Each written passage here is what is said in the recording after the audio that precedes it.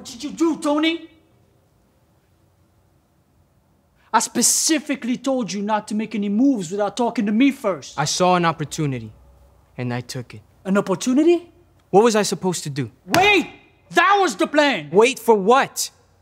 We didn't have a choice. What difference does it make anyway? It's done.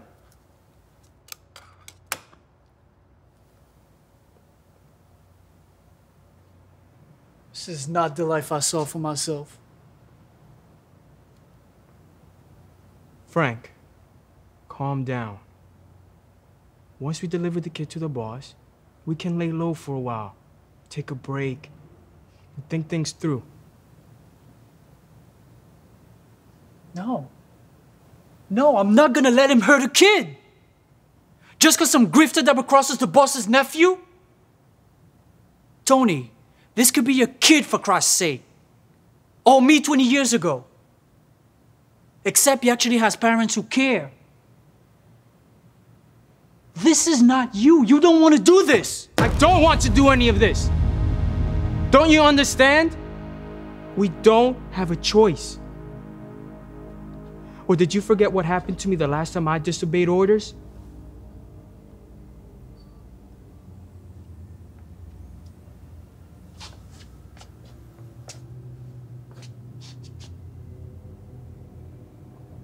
Maybe this time we don't let it come to that.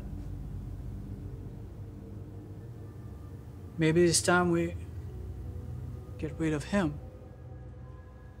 You're crazy. We'd never get away with it.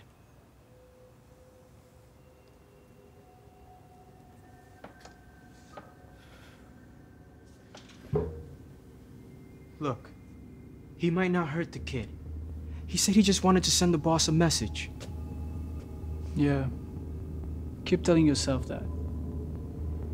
You know that kid will be found in a Chicago overcoat by the morning. We gotta let him go, T. That's the only move here. No way.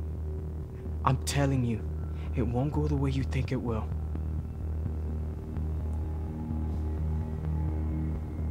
Frank,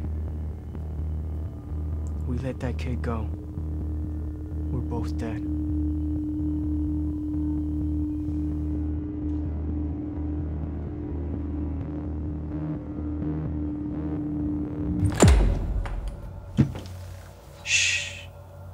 It's alright, kid. It's gonna be alright. I'm sorry I wasn't there when he did this to you. But I'm here now. And I'm telling you, you're going home.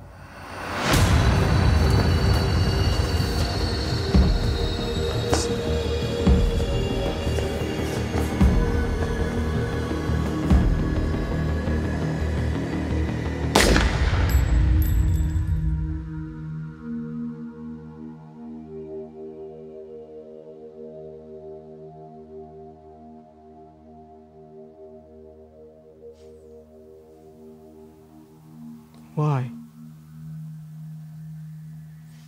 Why did you have to do this? That's always been your problem.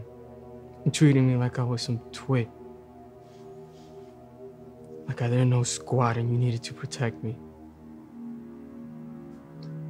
What am I supposed to do now?